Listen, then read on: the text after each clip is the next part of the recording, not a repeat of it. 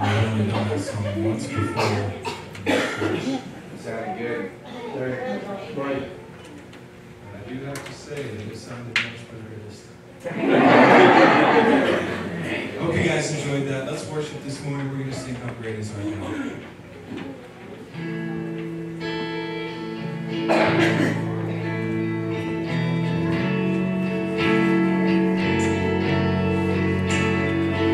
Splendor of the Queen, clothed in majesty, let all the earth rejoice, all the earth rejoice.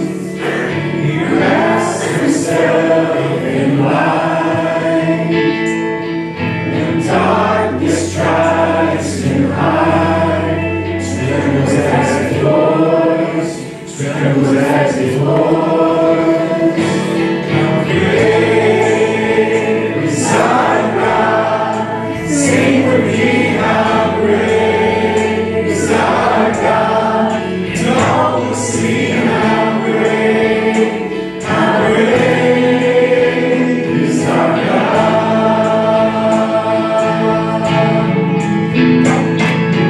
Age to age he stands, time is in his hands, beginning and the end, beginning and the end.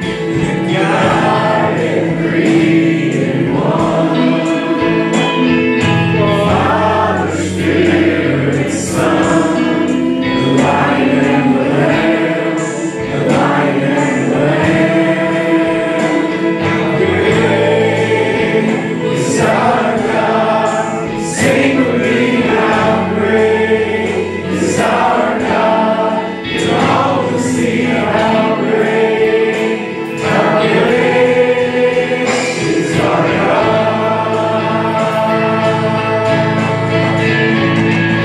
Name above all names, worthy of all praise. My heart will sing, how great is our God. Name above all names, worthy of all praise. My heart will sing, how great is our God.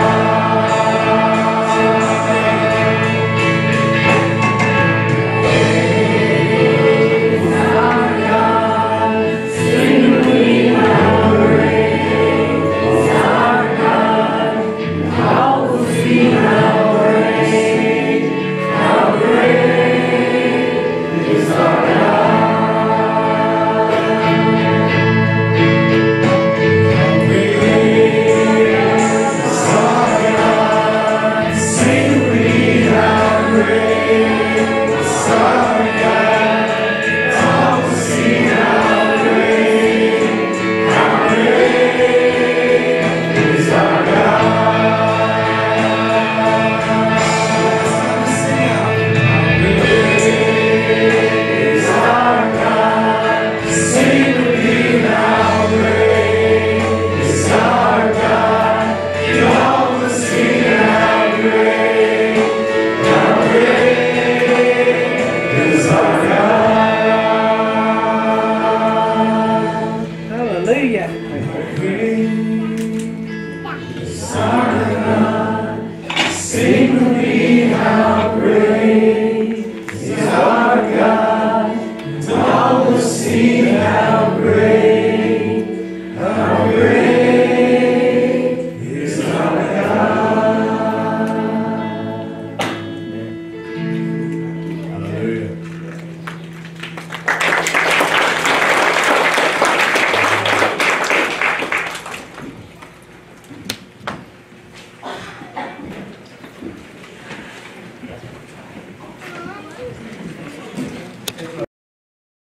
Today, your pastor is always your pastor, and he was a little nervous this morning. And so he texted to find out, make sure I was here, and informed me that he and Sherry are having a great time, really enjoying the Gospel Music Festival. And also I told him that I'd do my best not to mess it up, so that he could come back and not have a mess to clean up. So it's amazing to me how God causes all things to work together for good. Because the Lord, in His own mysterious way, shined a spotlight upon you. And you and your pastor demonstrated what it is to know the Lord Jesus and be committed to Him. And that's been a blessing to me as I've prayed with you and for you, but I've seen how God has used you.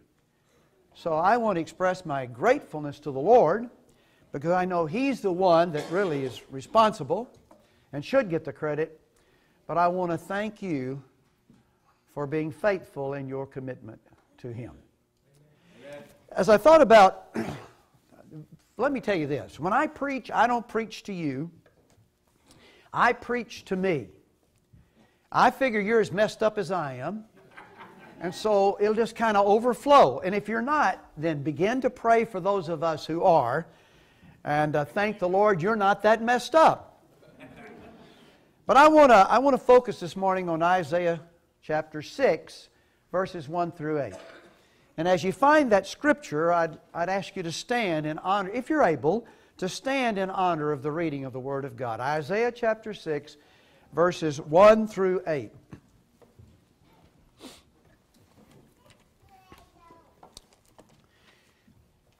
I'm not sure which translation you have, but I'm going to read, I think this is the New King James, but I'm not even really sure of that. But it's close enough. The Bible says, in the year that King Uzziah died, I saw the Lord sitting on a throne, high and lifted up, and the train of His robe filled the temple. Above it stood seraphim. Each one had 6 wings. With 2 He covered His face, with 2 He covered His feet, and with 2 He flew. And one cried to another and said, Holy, holy, holy is the Lord of hosts. The whole earth is full of His glory. And the posts of the door were shaken by the voice of Him who cried out, and the house was filled with smoke. So I said, Woe is me, for I'm undone. Because I'm a man of unclean lips, and I dwell in the midst of a people of unclean lips. For my eyes have seen the King, the Lord of hosts. Then one of the seraphim flew to me, having in his hand a live coal, which he had taken with the tongs from the altar. And he touched my mouth with it, and said, Behold, this has touched your lips. Your iniquity is taken away, your sin purged. Also I heard the voice of the Lord saying, Whom shall I send, and who will go for us? Then I said, Here am I. Send me. Let's pray together. Father, thank You for Your Word. I'm thankful that Your Word says it never returns unto You void, but accomplishes the purpose with which You've sent it forth. Lord, I claim that promise today in my own life. I want You to do in and through me exactly what You desire. And I pray, Father, that my answer to You right now is yes. No matter what You ask, what You speak to me, that I will say, yes, Lord, yes. I pray that for all of us. We're here, Lord, not by accident, but because we know that You're God, and we need You. In Jesus' name, amen. Thank you for standing. You may be seated. Let me ask you this question this morning.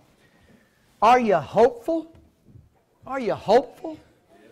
Now the truth is, we live in a culture where it's difficult to be hopeful. As a nation, we seem to have lost virtually all civility in our language and in our actions. Our national sense of right and wrong tends to focus on what folks consider tolerant and fair. But interestingly, we only tolerate those who agree with us. Now, that's both disappointing and discouraging, if you ask me. And we see divisiveness like we've never seen it before, at least not in my lifetime. And I'm in my 75th year, so I've been around a while. But I've never seen divisiveness like this. So much so that our politicians can't seem to make any decisions today. Now, the reason I bring that up is because our situation is very closely akin to that which Isaiah faced in this particular chapter. Isaiah was a young man. And he went to the temple in the year that King Uzziah died. Uzziah had been king in Israel for 52 years. That's a long time. And in that 52 years, they'd had a golden age. The economy was doing well. They had been victorious on the battlefield. There were no threats. But in the last years of his life, idolatry began to raise its ugly head in the land. And there was this nation called Assyria, which was beginning to ascend in power and threaten the people.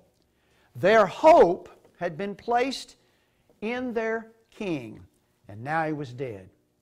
So probably similar to those of us who remember 9/11, what happened after that, we were unsettled. And where did we go?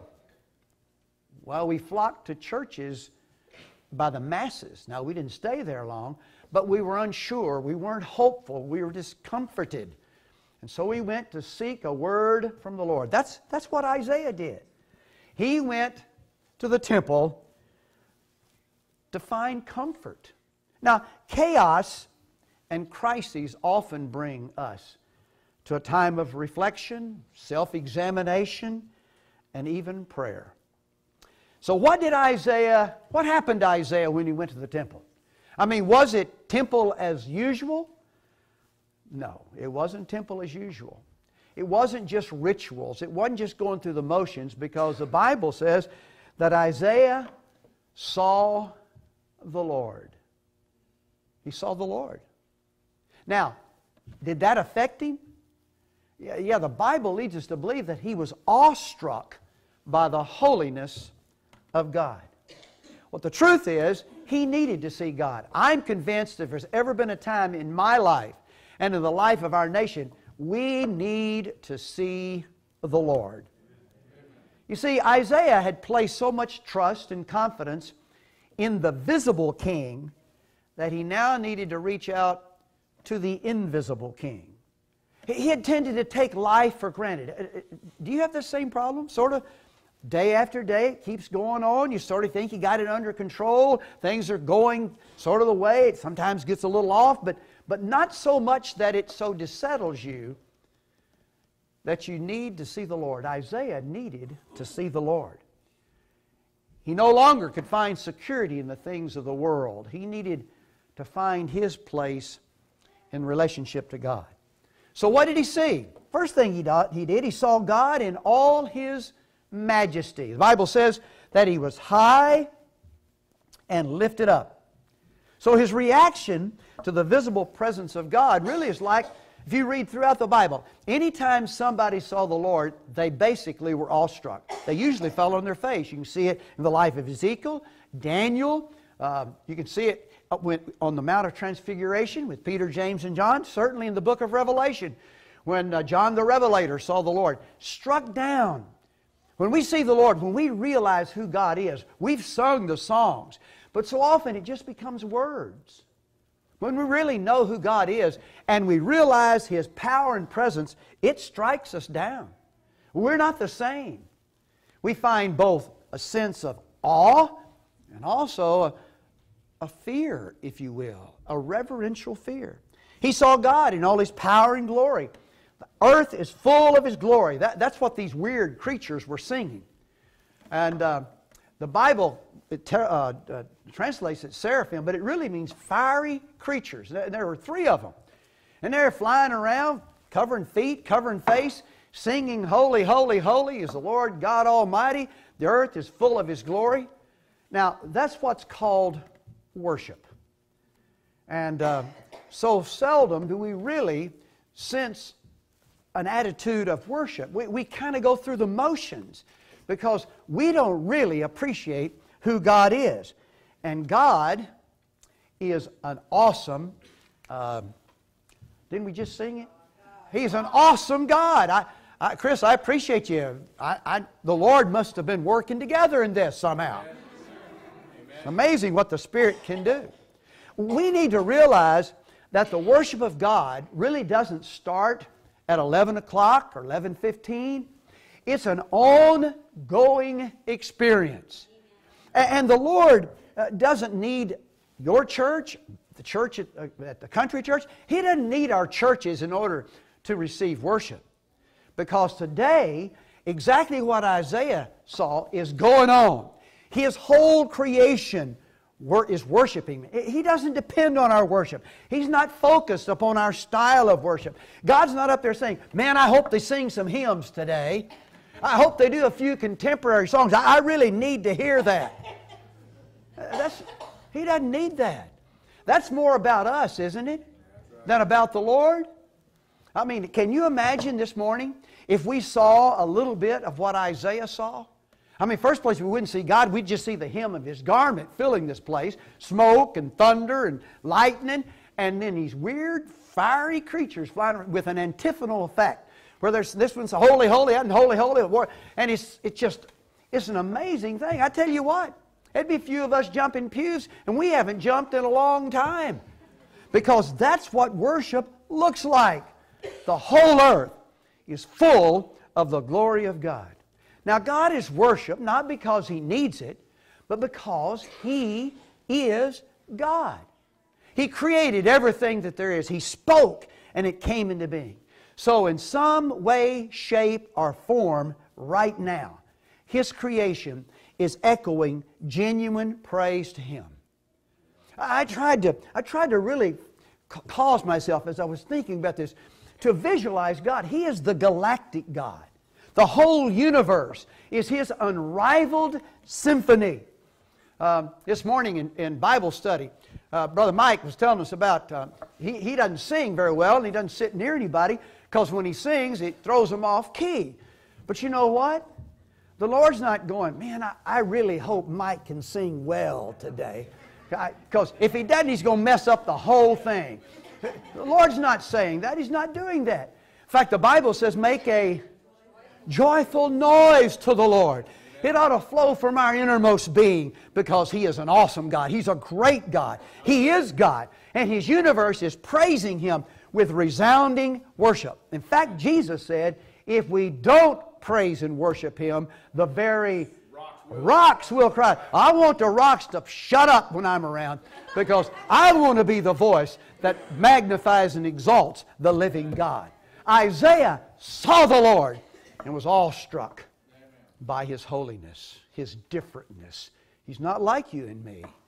And folks, we need to have a new vision of the living God to throw us and break us out of our doldrums and help us to understand it's not about me, it's not about you, it's about Him. And He is an awesome God. Second thing, Isaiah not only saw the Lord, he saw himself. And what did he do? He said, well, you know, I'm not so bad. Is that what he said? No, he said, I am ruined. I am undone. He confessed his own sinfulness. Here's what bothers me. Our standard today for goodness is subjective and relative. And it's a flawed standard. You know what we do? We basically look around and we see other folks and we say, compared to him, I'm not so bad. I'm pretty good. And so we try to make ourselves feel good in our sin by comparing ourselves to other sinners. I was thinking about this. You know, pastors, we're paid to be good. Y'all are just good for nothing.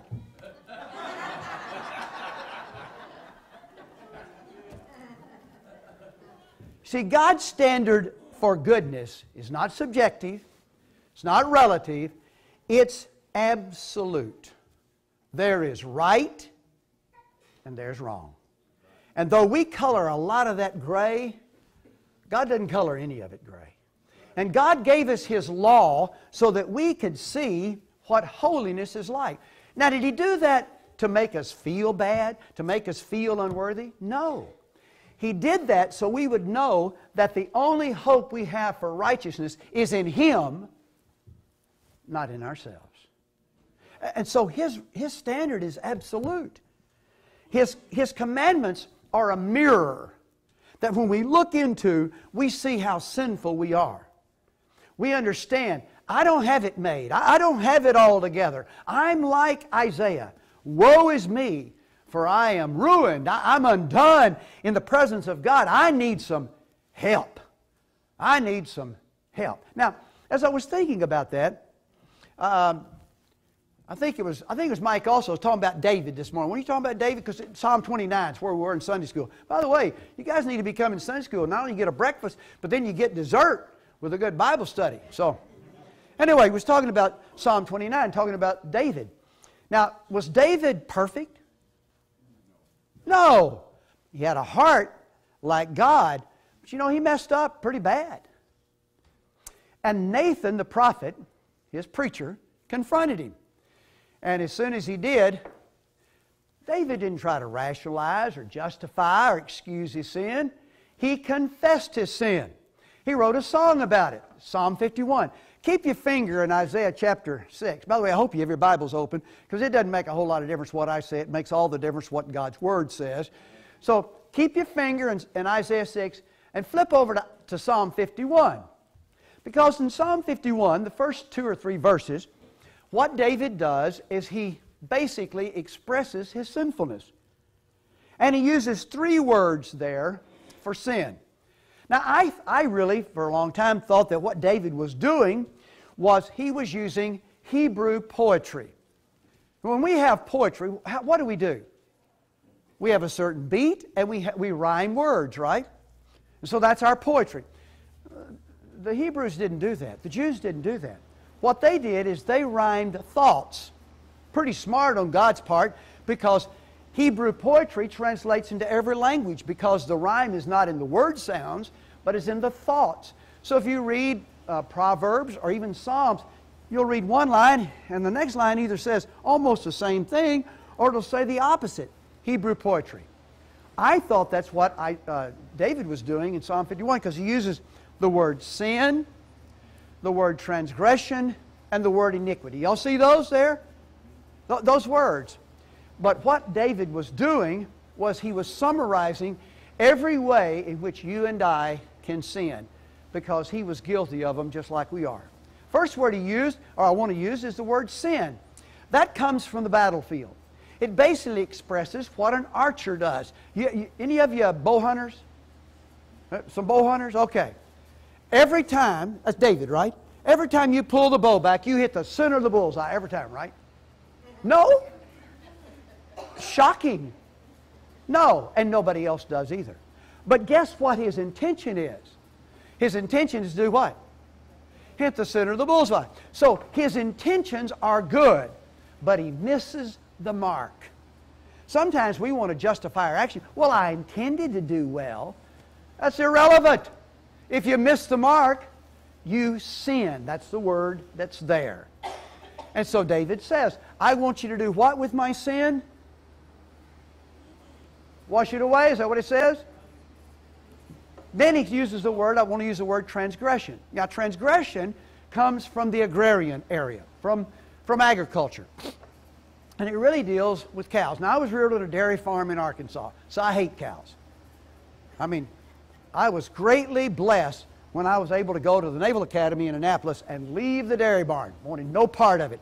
I don't like cows to this day, unless they're about that thick, about that big around, and cook medium. That's the way I like my cows today. But my responsibility as a young person was to take care of the heifers. You know what a heifer is? That's a cow that's never had a calf. And so you got to raise them up, and heifers are really weird creatures, because they won't lead, they won't drive, they're stubborn. The word transgression comes from the Hebrew word meaning stubborn heifer. My responsibility was to feed them. You know, as Arkansas, I was barefoot sometimes, and an old heifer would put her hoof on my foot, twist, and smile at me. Hated them. Still hate them. Still have that problem back there. But you know what? There are a bunch of us who are stubborn heifers. We don't care what God says. We don't care what the preacher says. We don't care what the law says. We're going to do whatever we want to, and particularly in our country today. Because we got our rights, and so I have my right to sin, and nobody can tell me otherwise. That's a stubborn heifer. That's a sin. Transgression is the word that we translate. The third word is the word iniquity. Iniquity also comes from the pasture, but not from the cattle, from the sheep. And it literally means, it comes from the word that literally means nibbling astray. And so the idea is this: a sheep are supposed to do what? Follow the shepherd, exactly right. Where he leads me, you know, green pastures, still waters. But here's the picture. And I suppose, I don't have anything to do with sheep, never planned to learn about them. But apparently, the sheep are grazing as the shepherd's leading. And there's this one sheep back there. He's not looking at the shepherd. Right there is a real luscious patch of grass. One step. And so he nibbles over here. But you know, instead of looking back up to the shepherd, right there, guess what's right there? Another luscious patch of grass. And so he nibbles. Well, before long, what has he done? Nibbled astray. Now, did you ever wonder why at some point in your life you became a pervert? Iniquity? I mean, we all have. Normally we associate that with some sort of sexual deviancy. Listen, anytime you stray from where God wants you to be, you are perverted. And we've all been there. So don't look at me so piously. I know. I've been there too. How did we get there? One day we wake up and say, you know, I think I'll be a pervert today. No. We what? Nibble astray. One little step that doesn't seem so big. But you add up all the little steps and you've taken a giant leap into perversity. Those three words are what David used. When Isaiah saw the Lord, you know what he saw? He saw how he's missed the mark in his best intentions. He saw how he's been stubborn and done things that people had told him and God had told him he shouldn't do. And he recognized how he had nibbled astray and walked away from the Lord. And he said, woe is me, for I am undone. That's called confessing sinfulness. The greatest need that we have in our church today, and Mike, who works in church health, church revitalization, the greatest need we have in our church today is repentance. Nobody wants to repent anymore. We want to excuse and justify and rationalize what we're doing. It's not all that bad. Everybody else is doing it. But when we do that, all we do is condone our sinfulness. We need to see the Lord. We need to recognize our sinfulness and cry out, woe is me. By the way, how do we measure up before the holy God? I mean, if we were in Isaiah's place, would we have the same response? Of course we would. In Romans chapter 3, the Bible says, there is none righteous. No. It's going to take all day if y'all don't help me. No, not one. For there is, all have sinned, and all have fallen short of the glory of God. So we're all in the same boat. But the Bible also says, in 1 John 1:9, if we confess our sins, He's faithful, righteous, just to do what? Not only forgive us, but to cleanse us from all unrighteousness. You see, when we're in Christ, we're no longer, God didn't see us as sinners. We're covered by His blood. He sees us as if we had never sinned. I can't even imagine that. But that's what God's grace and mercy does in our lives. And that ought to make us excited enough to be shouting and jumping and leaping and praising. But often we just take it for granted. We've heard it so long that we just kind of put it into that catalog of theological truths that don't really impact our life. Now, after Isaiah recognized his sinfulness, one of these weird creatures makes a flying dart down to the altar, which is, there's a fire there. He's got some tongs. He grabs a coal and he starts toward Isaiah. Now, what do you think Isaiah thought was going to happen? He thought he's going to be incinerated because he knew he needed to be or deserved to be. But instead of incineration, there was transformation. And that weird creature says, your sin is purged. You are forgiven.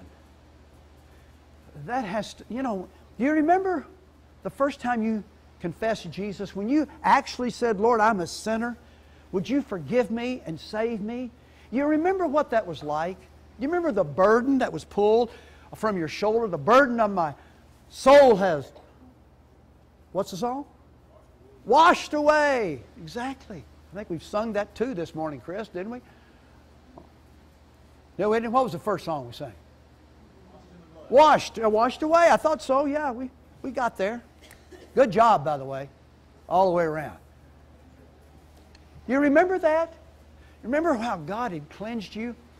Listen, when that happened to me, I was ready to charge hell with a water pistol. I mean, I realized what God had done for me. I wanted everybody to know that. That seems to be Isaiah's position, because then the Lord asked a rhetorical question. You know what a rhetorical question is? That's where you ask a question and don't really expect an answer. Preachers do that all the time. In fact, you really want to mess a preacher up. When he asks a rhetorical question, answer it out loud. I mean, it'll so discombobulate him, he won't know where he is. And so God says, who will go for us? Isaiah immediately responded, what? Here am I. Here am I. Send me. Send me. Listen, if you want to thrill your pastor, you respond in those kinds of ways to what this church ought to be doing. Here am I. Send me. He didn't foot shuffle. Isaiah didn't shuffle his feet and say, well, let me go home and pray about it. All that is an excuse for not doing anything. When you know the Lord is speaking and you know the Spirit speaking to your heart, there's one response. Yes, Lord. Yeah, here I am. What? Send me. Now, in his question, notice God didn't minimize, He didn't excuse, He didn't deny, He didn't do anything but about Isaiah's sinfulness, but provide a means of forgiveness. Today, you can rationalize, you can try to convince the Lord that you're sin in sin. God doesn't care. He's provided a means for you to be forgiven, just the way you are. That's what the blood of the cross is all about. And we see that exemplified in Isaiah's life. Isaiah, in responding to the Lord, here am I, send me, he had already seen his people. Remember, he said, I'm a person of unclean lips. I live in a culture of unclean lips. Here am I, send me. He knew that God wanted him to at least be a voice, an instrument of righteousness among His own people. Now, the interesting thing to me is God immediately, you got verse 9 and following, you can throw up back there.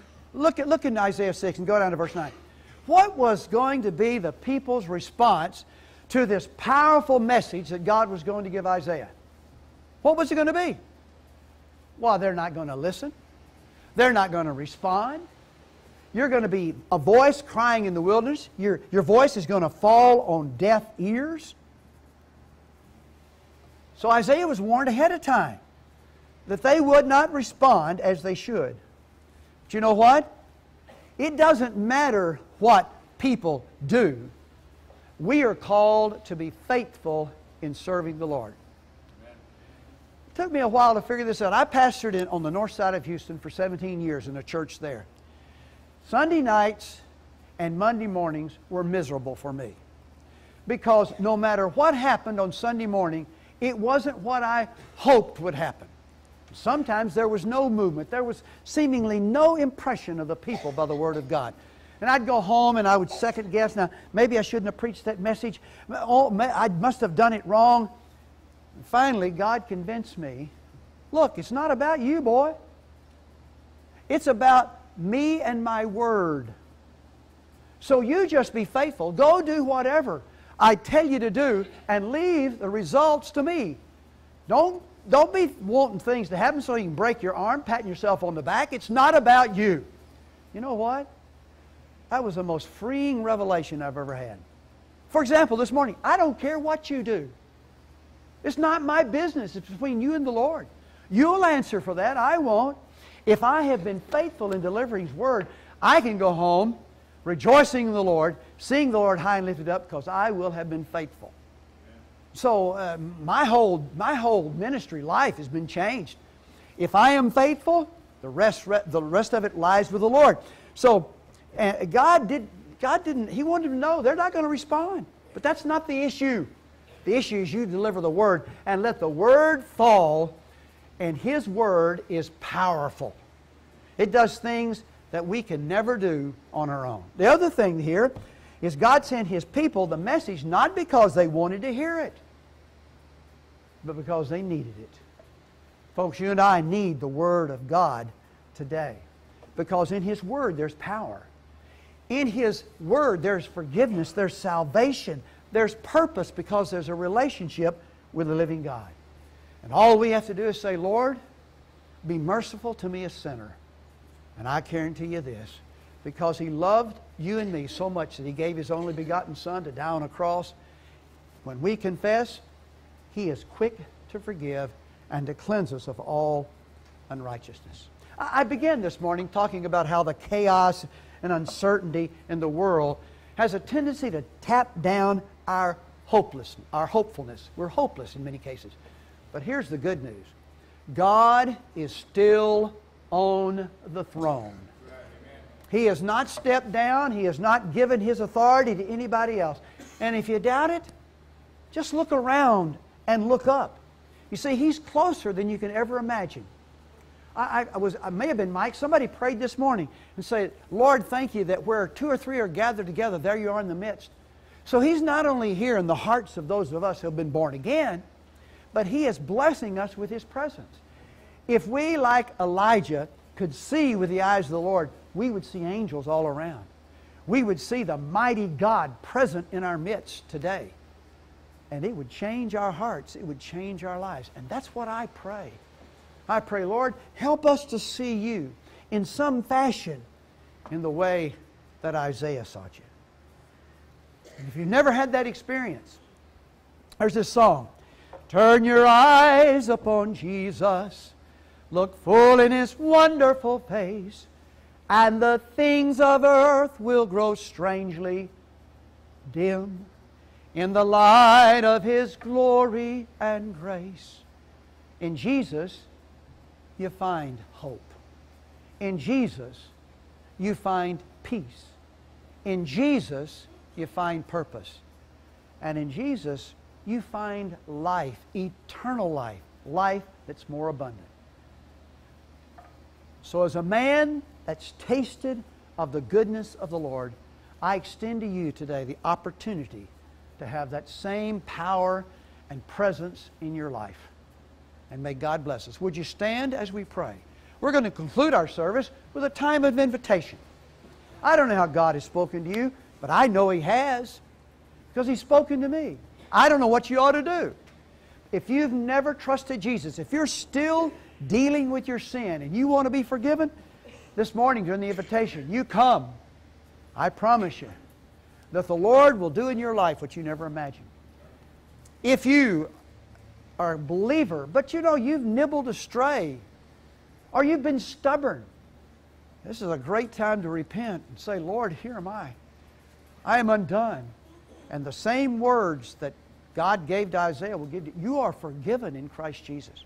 Or if you need to be a part, and God's leading you to be a part of this church, this is a great time to make that decision, because God is starting to move powerfully here in Sutherland Springs. As God has spoken to you, I'm going to pray. And then Pat, Brother Mike will be down here, and I want you to respond. Do what Jesus is calling you to do. Father, thank You for Your Word. Thank You for what happened to Isaiah. Thank You, Lord, that the same experience can be true in our lives.